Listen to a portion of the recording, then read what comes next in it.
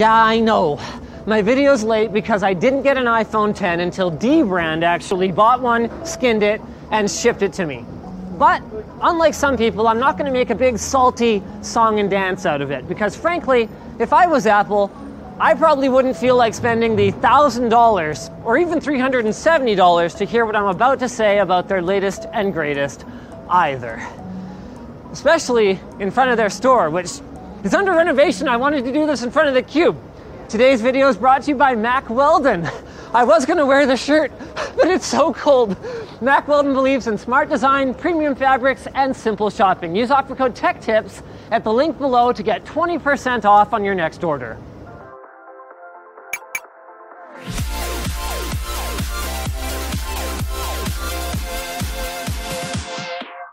Now, if the iPhone 8 and the 8 Plus are fraternal twins, then the 10 is kind of like the love child from that brief but intense affair that everyone knows mom had, but that no one talks about unless Uncle Gordon's had too much to drink.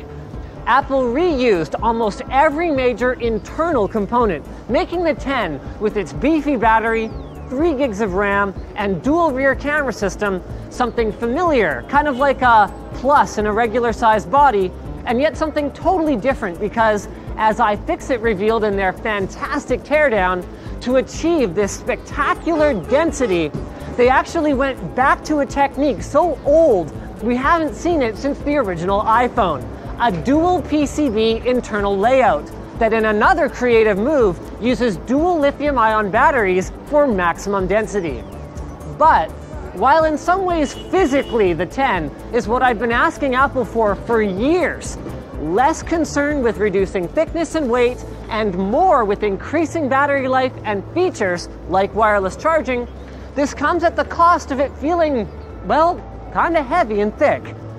To be clear, I still vastly prefer the form factor of the 10 compared to the 8 Plus. Its size makes it much easier to hold on to, even if its slim bezels mean an accidental drop is more likely to be fatal. It's just that the slight increase in unwieldiness compared to the 8 is compounded by the 10's unfamiliar new gesture-based controls. Before I get to those though, let's talk about the screen. I am sorely disappointed that my 120 Hz prediction didn't come true. But otherwise, it's everything that you could hope for from a top-of-the-line phone in 2017.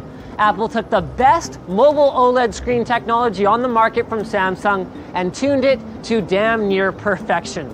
It's the brightest OLED I've ever seen, making for the best direct sunlight viewing experience that I've seen yet, and the best rendering of HDR content that I've seen yet. And the ultra-tall, or ultra-wide, depending on how you look at it, aspect ratio, combined with the stereo bottom-firing and earpiece speaker combo, makes it great for watching cinema aspect ratio content like movie, is what I would say if it weren't for the notch.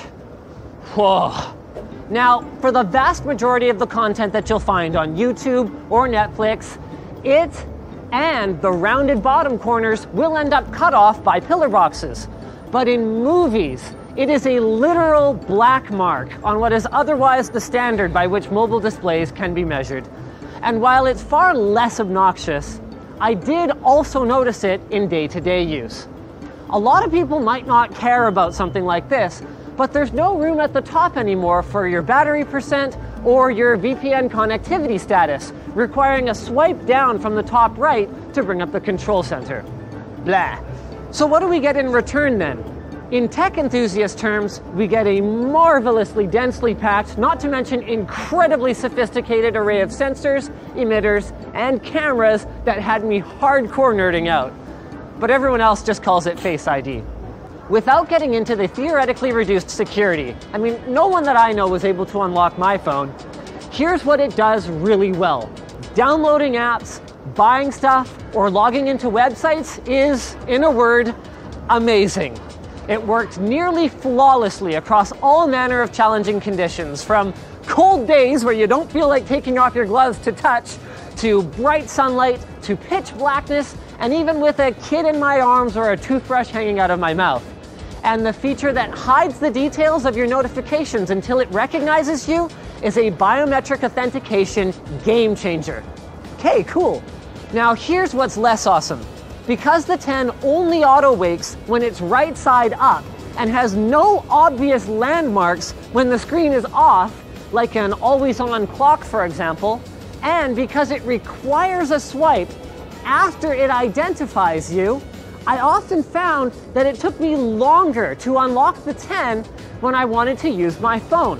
Face ID, to be clear, is much better than Samsung's iris scanner across the board, but it still requires a special dance move to do something on your phone while it's sitting on the desk or table next to you.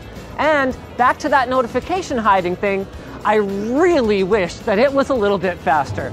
Like, I've been using my old iPhone 6 as an MP3 player lately, and man, I forgot how much worse first-gen Touch ID was and how much better fast biometrics are compared to just having them at all. All right, fine then, Apple. A notch in the display for unlocking with wet hands.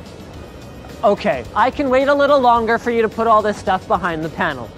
And besides, the notch actually bothered me far less than the interface and navigation changes that were necessitated by the 10's lack of a home button.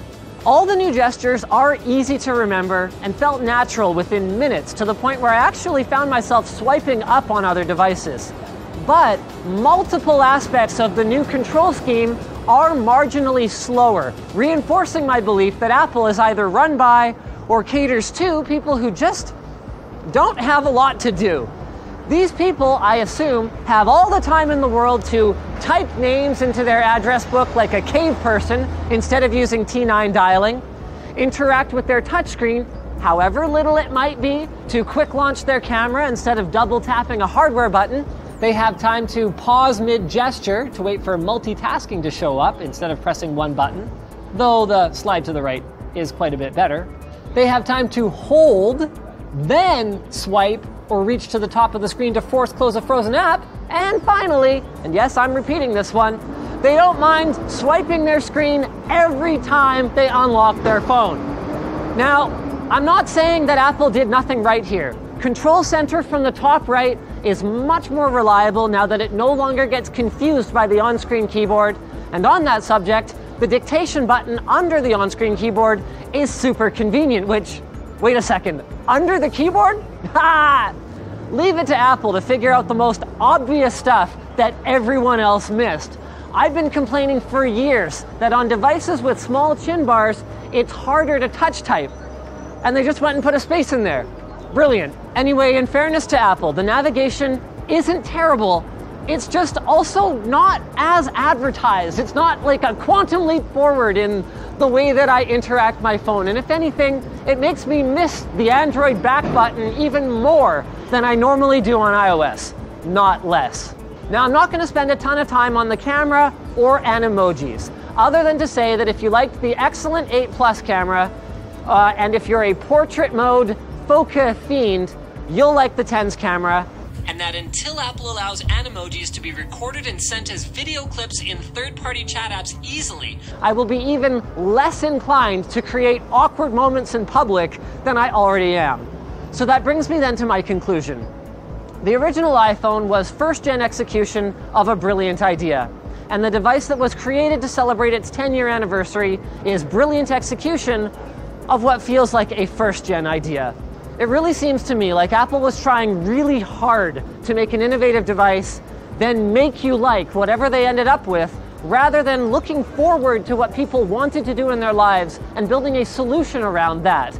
An approach that probably would have involved some more investment in Siri. So bottom line then, the iPhone 10 is what it took to make me more excited about the 8 and the 8 Plus, and ultimately go back to the S8 so that I can stop carrying around this stupid bag of headphone dongles. So this video was brought to you by the D brand grip. My mom is so present. Never drop your phone again. Its key features include their revolutionary grip, their world-class D3O shock-absorbing technology, an industry-first carbon composite frame, full D-brand skin compatibility so you can customize it still however you want using the D-brand site, and finally, ultra-tactile buttons.